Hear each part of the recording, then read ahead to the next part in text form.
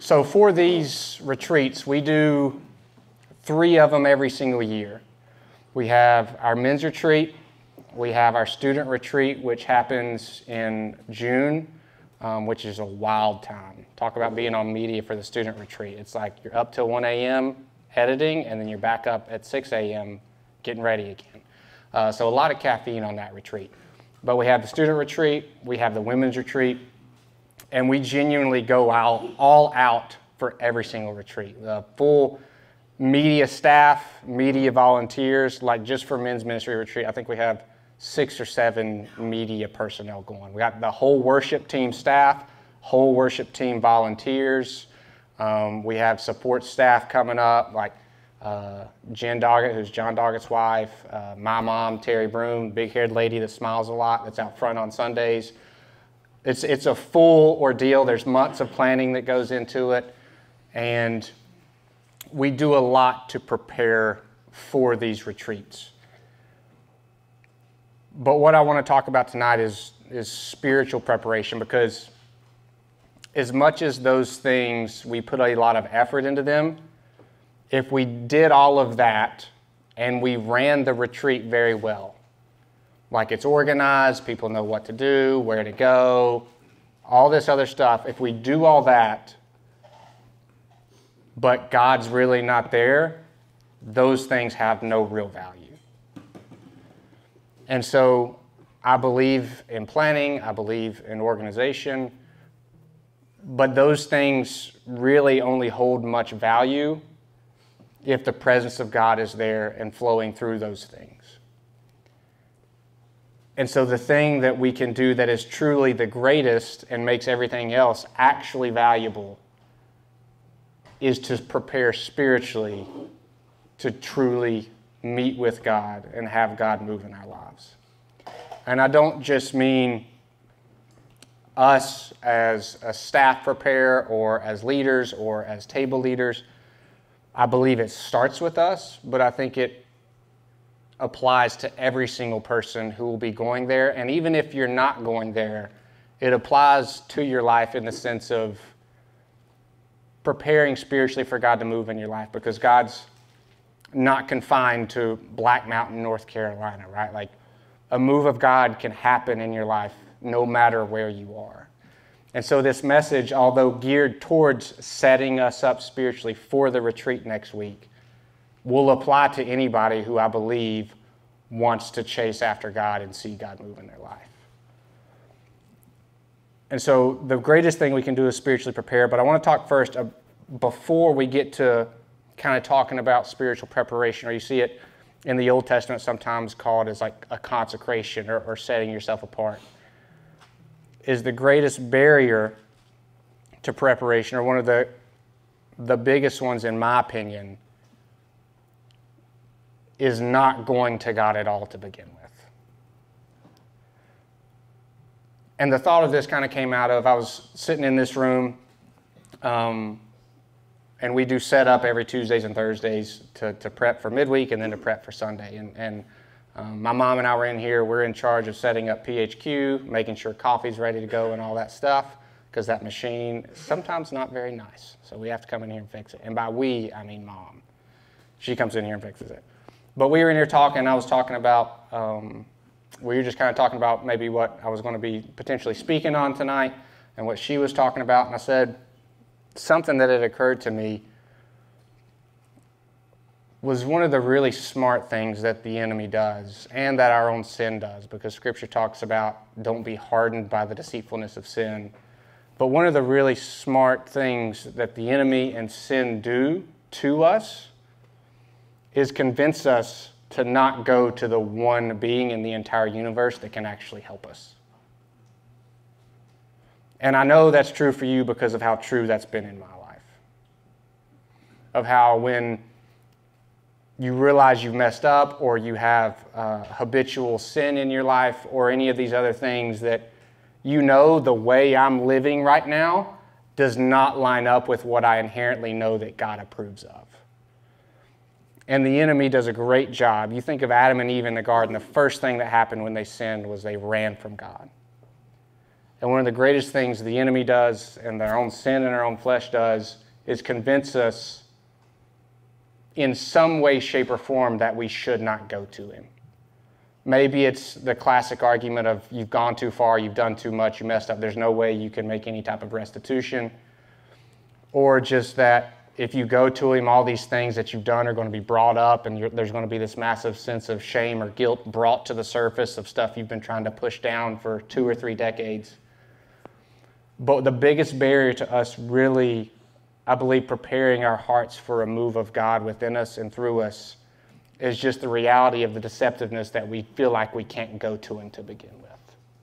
That we feel like other people can do that, but that I can't for whatever reason. I'm too dirty. I need to clean myself up more first. I need to try to stop sinning some more before I go to him.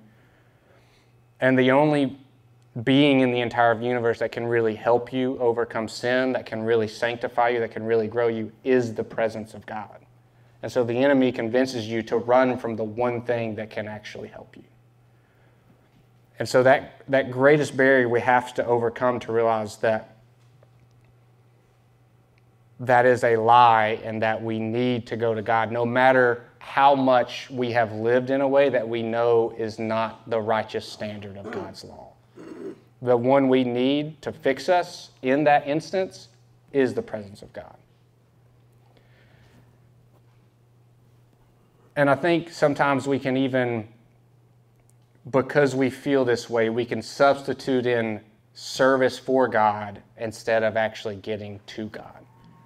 And what I mean by that is, instead of actually going and developing a genuine relationship with the Lord and truly seeking the Lord, we substitute in service. Maybe we volunteer every time the doors are open, or we do other stuff that's some type of external action that we serve on every team, or we're there every time the doors are open, or anything else like that, and we substitute in this service because somehow we think it'll appease a broken conscience. And I'm not here to say volunteering is bad. We believe in volunteering more than about any other church I know of in this area. We have like half the church serves on volunteer teams. We believe that there is a place for you within the body of Christ to serve, and that's valuable. I'm in no way saying it's not. But service to God is a very poor substitute for intimacy with God. Your service to God should come out of the intimacy you have with him, but it's not a substitute for it. And so I want to just go to one scripture before we talk about kind of examples in the Old Testament and even in the New Testament about consecration and kind of spiritual preparation. And that is Hebrews 4:16. Pastor Jordan read it. I believe it was this past Sunday. It says, "Let us then with confidence draw near to the throne of grace, that we may receive mercy and find grace to help in time of need." So what I want you to realize is, don't let the enemy or your own sin convince you that for whatever reason you can't go to God right now. Like in this moment, in your car or your truck on the way home, tomorrow morning, no matter what you did earlier today or when you got here, or no matter what you'll do even maybe when you leave. This scripture is talking about the place that you find mercy and grace is at the throne of grace. It's in God's presence. Pastor Jordan kind of closed out his message with this scripture. And that reality that no matter where you are, no matter what you've done, no matter what you're doing, that the place that you actually find what you need is God, no matter what situation you find yourself in. And so I want to talk about several different examples from the Old Testament, looking at what did it look like for God's people to begin to prepare their hearts and minds to see God move. And oftentimes in the Old Testament, you'll see the word consecration, and it's basically to set yourself apart. Like, you'll see it even sometimes interchanged with holy. Literally, holy means to be set apart, to be different. And so one of these examples is actually in the book of Joshua. It comes out of Joshua chapter 3. And Joshua was the successor of Moses. So once Moses, if you know anything, if you grew up in church at all or even didn't, most people know at least who Moses was. And after Moses passed away, God raised up Joshua after him to take his place. And so in Joshua 3, they're about to cross the Jordan River. And most people know about the crossing of the Red Sea when the Israelites came out of Egypt. It's very, very famous. We've been going through Exodus on Sunday mornings. But there's also another time where God parted, and that was the Jordan. And the day before God parted the waters for the Israelites to go across the Jordan River and into the Promised Land, Then Joshua said to the people, "Consecrate yourselves, for tomorrow the Lord will do wonders among you." So he's saying, today, set yourself apart. Because tomorrow we're about to see God do something that for generations to come we won't forget. God's about to do something that will show you how faithful, how powerful, how capable he truly is. So today, consecrate yourself. And in that scripture, it gives no specifics on what they were supposed to do for that consecration. It just says, consecrate yourselves. Tomorrow, God's going to do wonders among you. And then you have Moses, Aaron, and his sons in Exodus when God told Moses to consecrate Aaron and his sons to be priests. And I believe that process took at least 7 or 8 days. There were a lot of different animal sacrifices, a lot of rituals that went into it every single day for them to be consecrated, to be priests before the Lord, to serve in the temple, and to be the go-betweens between the people of Israel and God. That was a long process. Animal sacrifice, a whole big detailed thing that you can go and read in Exodus. And that was how God commanded Moses to consecrate Aaron and his sons prior to being priests. And then there's another instance in Exodus where God tells Moses that the entire people of Israel need to consecrate themselves. And the instruction that God gives to Moses, that Moses gives to the people in this instance, is for the next 3 days, consecrate yourselves, wash your clothes, and don't go near a woman. And presumably that meant don't go have sex with a woman. I know for some of you, like, man, for 3 days? And then people that have been married a long time, you're like, that's par for the course, if not more. But he said, people are laughing like, yep, I've been there. But that was the instruction to the Israelite people at that time, was you need to consecrate yourselves. And the 2 instructions were wash your clothes and don't go near a woman for this time. It's 3 days. And then you see in Nehemiah and Ezra are both kind of written and talk about the same time period. And in Nehemiah, there's no actual reference to the word consecration, but I still wanted to share what happens in Nehemiah. And so Nehemiah comes when the people of Israel are coming back out of the land of Babylon after their 70 years of captivity. So short in a nutshell, what happened is you have Joshua. He led the Israelite people out of the desert and into the promised land. And then for hundreds and hundreds and hundreds of years, the Israelites just disobeyed God, and then they felt bad and then cried out to him. He had pity. He rescued them. And then they're like, we're also going to go back to the foreign gods again. So they went back to foreign gods, and it was just like that cycle over and over again. You have a real peak halfway through with like David. It was amazing. Solomon, pretty solid.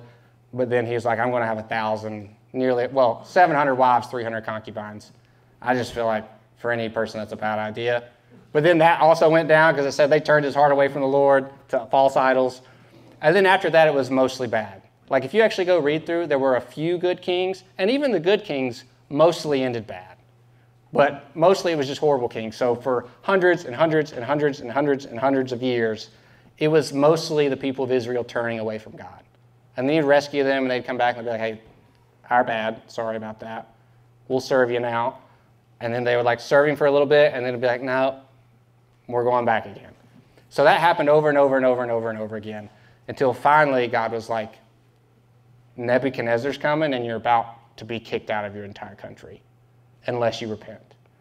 And I've actually been reading through Jeremiah recently, which is the prophetic book. Jeremiah lived through this exile into Babylon.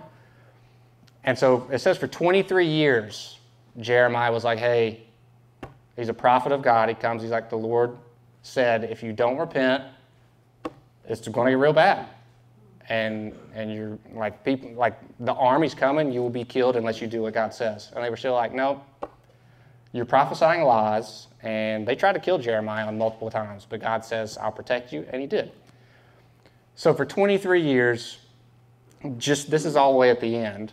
They do this to Jeremiah, and then finally, I find this, I mean, it's terrible, but also a little bit humorous. They come to Jeremiah, and they're like, hey, Nebuchadnezzar's besieging the city, like we don't know what to do. And they're like, pray to God and see what he says. Whatever he says, we'll do it. All right? You have our word. Whatever the Lord says, we'll do it. And then Jeremiah's like, okay. He's like, this moment right here is going to be a witness against you if you don't do it. And so it says Jeremiah basically sought the Lord, and it says at the end of the 10 days, the Lord answered him, which is probably a message in and of itself. Maybe answers don't always come immediately. So what God says is, hey, don't go to Egypt, because these guys wanted to go to Egypt. They're like, that's going to end bad. Don't go to Egypt. If you go into exile in Babylon, you'll keep your life.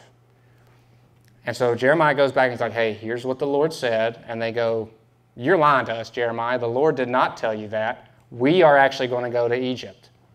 And it didn't pan out well for him. My point in saying that is after generations of stubborn hearts and turning away from the Lord, to the very end, the Lord offered a way back and a way to repentance. Time and time and time and time and time and time again. But the cool thing about God is, even in that 70-year exile to Babylon, that's the period of Daniel and the book of Daniel and everything God did through Daniel and Nebuchadnezzar and how Nebuchadnezzar ended up believing in God. Daniel's in the lion's den. All that stuff happened when they were kicked out of their own country. So the faithfulness of God, even in that judgment, look what he did. If you don't know, go read the book of Daniel. And so after that 70 years of captivity, this is the time of Nehemiah when the exiles are coming back to their own homeland. And so throughout Nehemiah, they're rebuilding the temple and all this stuff. And then Ezra comes and he reads the law of Moses to the people. And so all the people come to listen, and they realize basically that God's law and then the way they've been living their life are very much so very different. And they start weeping and mourning, and then the leaders go out and be like, hey, this is actually a day of celebration. It's okay. The joy of the Lord is actually your strength in this moment. That's where that scripture comes from. It says, go away and basically celebrate. So they have a feast for 7 days. They eat, they hang out and do all this stuff. And then after that, they proclaim a fast. There's more reading of scripture, and then they have confession of sin, worship after that. And so there was a time where they had celebration, then they had fasting, then they had a time where it says they confessed their sins and the sins of their fathers, and then they worshiped the Lord. And the reason I say that is to show different ways that you have this kind of consecration, this turning back, this setting yourself apart to the Lord. And you even see in the New Testament, was talking in Acts chapter 13, it says, now they were in the church at Antioch, prophets and teachers, Barnabas, Simeon, who is called Niger, Lucius of Cyrene, Manaen, a lifelong friend of Herod, the Tetrarch. I have no idea if I'm pronouncing these correctly, so bear with me. And Saul. I got that one right. While they were worshiping the Lord and fasting, the Holy Spirit said, set apart for me Barnabas and Saul for the work to which I have called them. Then after fasting and praying, they laid their hands on them and sent them off. And just the power of that, while they were praying and fasting and worshiping, that was when the Holy Spirit spoke to them. And you see, if you've been here for any length of time, Pastor Jordan's done, I know at least one, if not several, powerful messages on fasting. He's talked to our staff about it a lot. But I wanted to share those as examples before we dive into truly the heart of consecration and preparing yourself to hear from the Lord. Because those are several different ways or examples throughout Scripture that God had the people of Israel basically set themselves apart or get spiritually ready for a work of God, depending on what it was. And there were different things for different times. And the reason I want you guys to understand that is because this consecration or setting yourself apart or kind of preparing your heart spiritually to really meet with God or have God do a work in your life, it's not external actions that are just formulaic. All right, like if you think, okay, the way to go meet with God now is I gotta go sacrifice a bunch of animals. Don't go do that, please. Or the way that I meet with God is I need to not have sex for 3 days and go wash my clothes. Like for us, hopefully you wash your clothes about every day. For the Israelites, I think that was a little different. But it's not taking these external actions that they did in the Old Testament and saying, okay, Scott's giving me a list of things to go do, basically making a to-do list. I'm going to go check off these things to go prepare to meet with God. That's not it at all. Because you see, in Psalm 51, and this psalm was written by King David. He wrote a lot of the psalms, but this psalm's pretty darn famous because he wrote this psalm after Nathan the prophet had come and confronted him about his horrible sin with Bathsheba and then killing Uriah the Hittite. So David, a little adultery action, he saw Bathsheba on the roof of her house. She was naked, bathing. He's like, that looks pretty good. Got a lot of wives already, but also, isn't that just classic, man? I mean, for real though, like got a lot already, but that one I don't have. I want that one. And so then he's like, all right, tell Bathsheba to come here. And he's the king, so he can do whatever he wants. So then he sleeps with her. She gets pregnant. And then he's like, hey, Uriah, her husband, needs to come home. So then he tries to do all this stuff. It doesn't work. So then in a roundabout action, he has Uriah killed. And then Nathan the prophet comes to him and confronts David about it. And so all of Psalm 51 is David's brokenhearted repentance to God after he realizes what he's done through this. We're not reading all of it, but I want to read verses 16 and 17. He says, for you do not delight in sacrifice, or I would give it. You will not be pleased with the burnt offering. The sacrifices of God are a broken spirit, a broken and contrite heart, O God, you will not despise. And so we see in Exodus, we just went through it, one of the ways that God had Moses consecrate Aaron and his sons was through a bunch of animal sacrifice. And that was what Moses was supposed to do. It's what God commanded him to do. But you see from David here, David says, in the midst of my deep, deep sin, he says, if sacrifice was the thing I knew you actually wanted, I'd give it. David's saying, anything you wanted me to give you, I would do it. But he says, the sacrifice of God are a broken spirit, a broken and a contrite heart. Oh God, you will not despise. And so David's saying, I would, if the sacrifices were what you wanted, if me giving up all this stuff is what you wanted, I'd do it. But I know that the thing you really want, God, in the midst of my deep sin, is you want my broken heart. The humility of me coming to you and just being honest with you about what I've done. And that's the heart of this spiritual preparation, this consecration, this setting yourself apart, is saying the sacrifice that God really wants is you. That humility, he talks about it a ton in Scripture. God talks about how much the people of Israel stiffened their necks and they would not humble themselves before the Lord.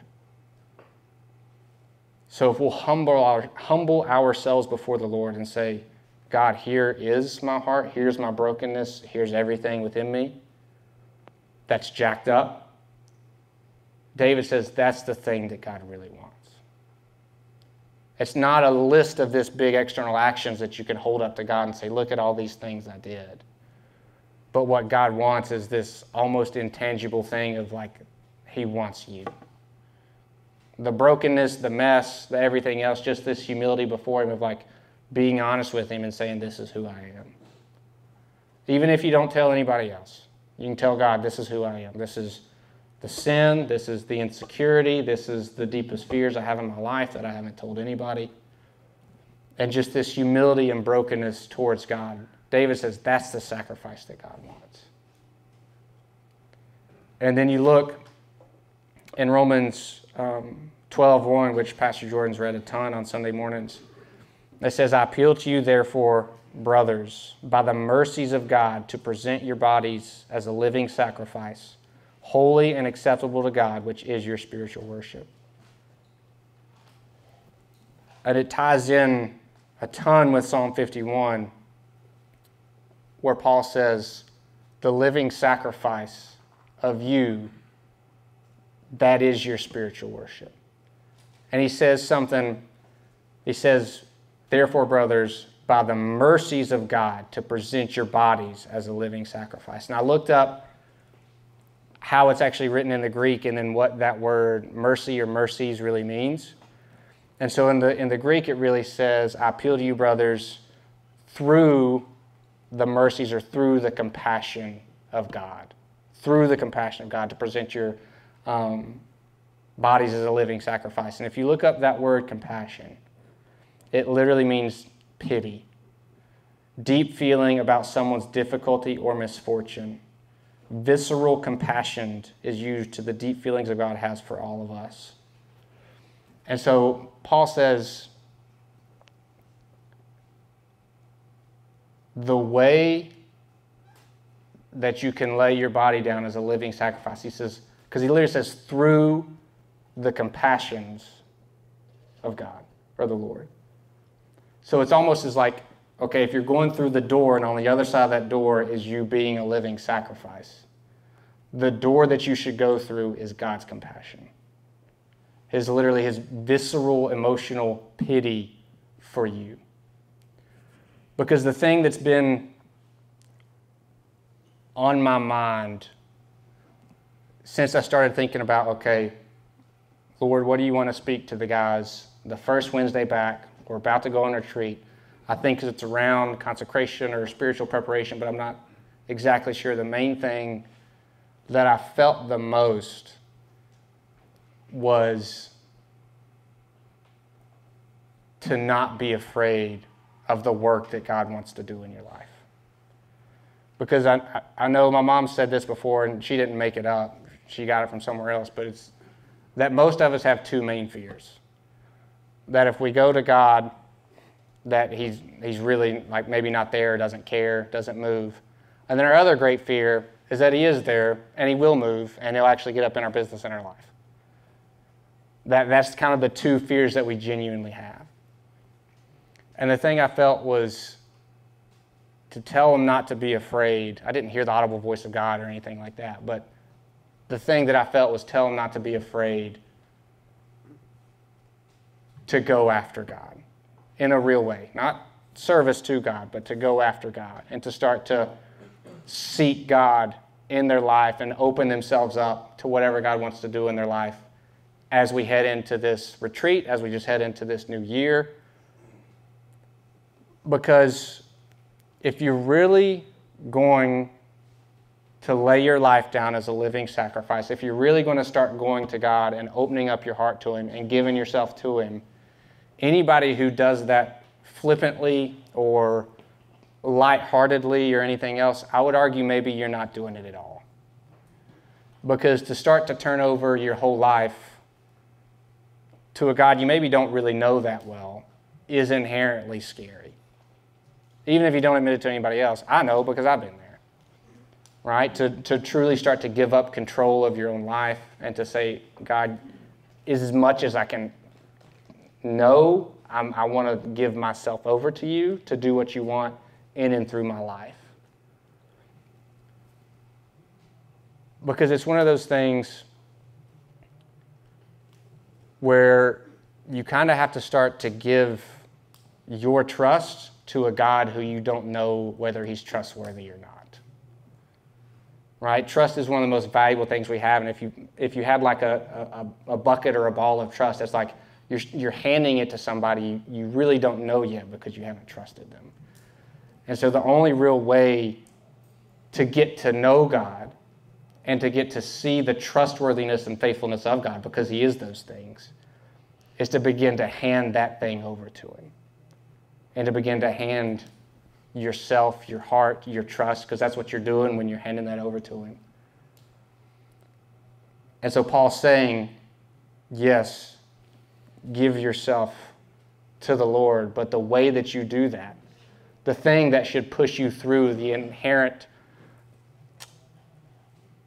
fear of that, the thing that should push you through so that you keep going, is knowing the deep compassion that God has for you. And that really, just like Romans 8:28 says, getting to the place where you're going to say, Lord, I don't know how, I don't know what it looks like, but I'm going to trust that whatever you actually have for me is ultimately for my good, because it is. It may be hard to get to that place, but start to preach to yourself and know that as I start to seek the Lord, whatever he starts to put in my heart or move in my life, it is ultimately for my good, and I'll be better on the other side of it. And that what God wants is just you. And it can start in a lot of different ways. I think early on I was very guilty of comparing other people's walks with the Lord to how the Lord may operate with me. And the Lord is a very individualistic God, I believe, in the sense that your journey won't be mine and mine won't be yours. Now, I believe there's similarities, obviously, but I would see maybe what God was doing in somebody else's life and be like, oh man, they went through that. Like, God, I don't know if I could go through something like that. But that's not your journey. And so trust God with everything that you are. And as we head into retreat, or as you just start to seek God in your own life, I think the first and the biggest thing is just start to go to him. Now, for some of you that have a very regular prayer time and scripture reading time, some people call it quiet time, you know, as you go to meet with God, maybe God does want you to do something like fasting or something else heading into the retreat. I know us and some of the leaders, I believe, will be next week heading into the retreat. Maybe it's something like that. Maybe you hardly ever read your Bible, you hardly ever pray, and as you start to seek the Lord, maybe something you could do is you set aside some time at lunch, or you say, I'm going to wake up 30 minutes earlier, or if you have the flexibility, I'm going to go into work or start work 30 minutes later. But start to set aside some type of time. Maybe it's just in the car at first, to say, I'm going to set aside this time to start to meet with you to the best of my abilities, and just be honest with him. If you have no idea what the heck you're doing, just be like, Lord, I have no idea what the heck I'm doing. All right? I want to get to know you, but I don't even know what getting to know you looks like, but please help me. And start having that conversation. Start reading the Bible. Maybe God has you, he wants you to, replace some time that we all spend scrolling social media and get nothing out of it, and replace 20 or 30 minutes of that with some scripture reading. But what I don't want you to do is take the external action of going and doing something and do that without having the heart of, I really want to get to know God. Because the external action should come out of the desire for intimacy, not as something to check off the list, so that if anybody on retreat asks me if I did anything, I can tell them I did something before I came up here. But that will truly have a heart that wants to seek the Lord, and that will start to spiritually prepare ourselves and say, Lord, I'm here. Even maybe I'm scared. I don't really know what to do. But I want to see you move. And if you don't feel like you want to see God move in your life, tell him. I've been there before too, where I'm like, Lord, I want you to move in my life, but right now I feel stale, dry, stagnant, complacent, whatever it is. Even if that's you, and you know I shouldn't be in that situation, but I am, tell him that too. He already knows, and I promise you, just being open and honest and vulnerable with him, even if it feels weird, it will be worth it. And just like Jeremiah, who was a prophet, went and sought the Lord, and it says for 10 days, the answer came on the 10th day, which means for 9 days, Jeremiah was seeking an answer from the Lord, and he didn't get anything. Just because you don't get something on day one doesn't mean God doesn't love you, or that he's not there, or that he's ignoring you, or any of that other stuff. And so chase God. Scripture says that if we seek him with all our heart, he will be found. We will find him. And so I would encourage you, even if it's a baby step, don't compare it to the person next to you, But whatever that is for you, start to take that step towards God. Because whatever he wants to do, it is ultimately good, and you will never, ever, ever regret it. I promise you that. I can promise you that.